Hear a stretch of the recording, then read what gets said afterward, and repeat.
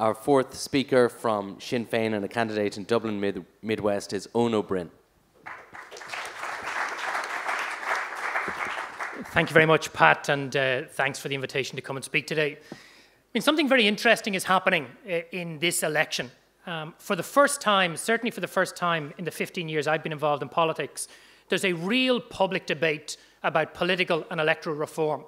And I don't just mean a debate among the parties or in the media, but as somebody who's been out canvassing like all the other candidates since the end of last year, every night on the canvass, you're asked questions in relation to specific aspects of party policy on political or electoral reform. And that's never happened before. And that's irrespective of social class, of age, of gender, or any of the other demographic differences that divide out the electorate.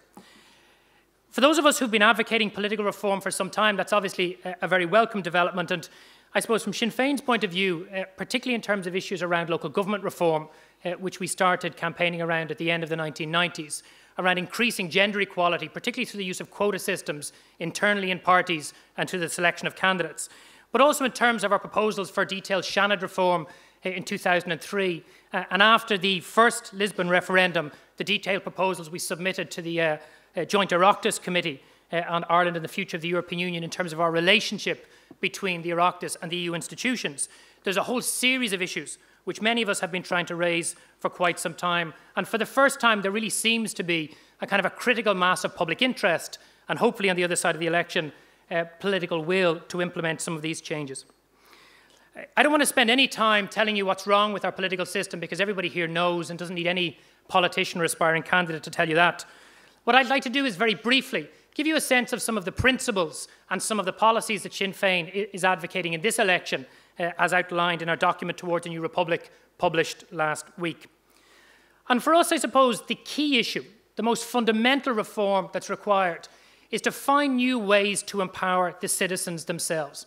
And not just to empower citizens to vote more, to be engaged in electoral politics more, but to be actually involved in making the decisions that affect their social, economic, political and cultural lives. And that's why, in addition to the various proposals we have for lowering the voting age, for making it easier to register, etc., we're very keen to see local government reform engage citizens in, for example, participative budget making, in local citizens' referendums, and other institutions that aren't just about consulting ordinary people in local communities, but really handing power over to them in meaningful ways so that it can affect change in their day-to-day lives. The other thing that's absent from a lot of the political debate is about rights. How do we reform our political institutions, our political culture, and the behaviour of all political parties in a way that enshrines people's rights, not just political rights, but social, economic and cultural rights into the day-to-day fabric of governance.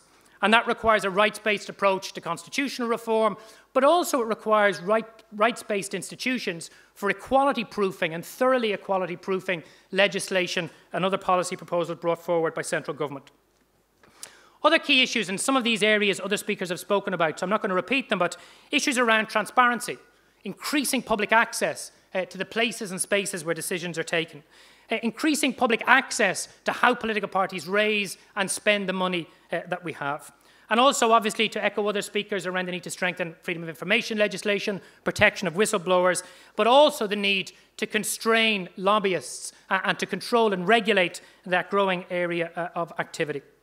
Accountability is obviously a very key issue as well. And I suppose one of the things we're trying to do in our document is find ways of using the Dáil, strengthening the Dáil, its committees and the role of TDs to hold a government of the day to account through a variety of measures, all of which are outlined in the document. And of course, there's corruption, and rightly, both legal and illegal forms of corruption.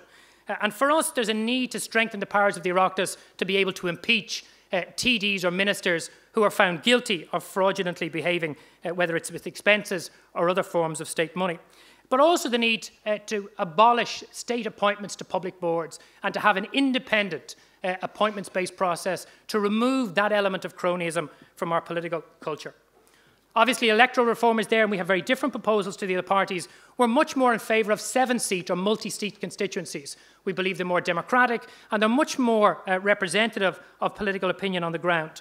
We would also like to see the introduction of a list system, about a third of TDs, to be elected through that mechanism, to try and increase the diversity both of different demographic groups often excluded from politics, but also to get people with specific levels of expertise engaged in what goes on in the Dáil.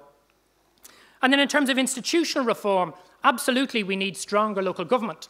And I suppose for Sinn Féin, one of the key things is, what's the function of local government?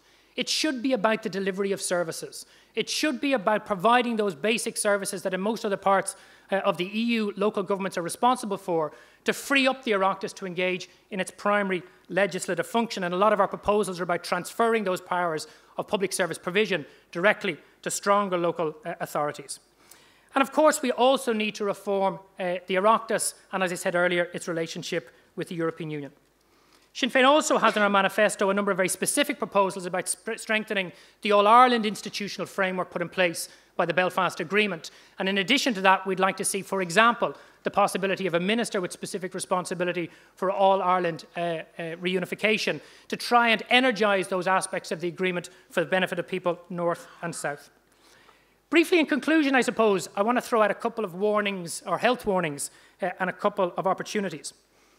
One of the worries I often have when listening to some of the debate around political and institutional reform is that often people think this is a technocratic fix to problems that are often to do with our political culture or the way in which our parties and political parties operate.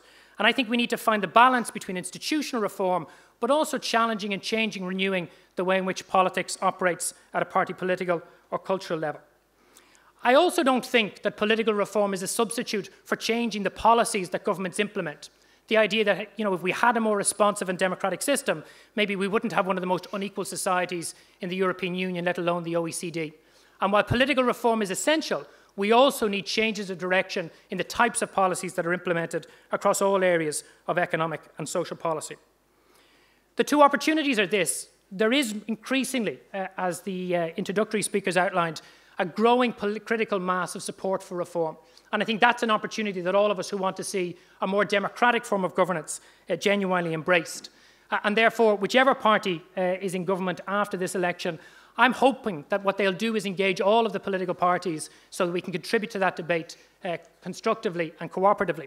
And I think we have a real opportunity here to do something which many other countries across the world do, which is when the republic that you've founded up until this point, albeit with the many criticisms that somebody like me would have of it, clearly is failing, then let's move to establish a new republic, a second republic, to try and reconvince the electorate and all of the people who live and work in this country that politics, political institutions and governance is something that's very important to be engaged with, to be supportive of, to make our country better for everybody who lives here and comes here. Thank you very much.